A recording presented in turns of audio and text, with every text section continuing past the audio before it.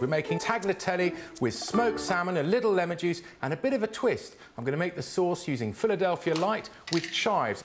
Pour in the milk and add a good couple of tablespoons of the Philadelphia.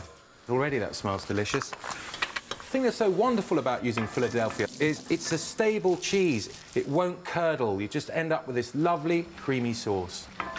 Now we just need to finish it. In goes the smoked salmon. Take a little wedge of lemon, a little bit of pepper. So there you have it. Fantastic tagliatelle with smoked salmon made delicious with Philadelphia.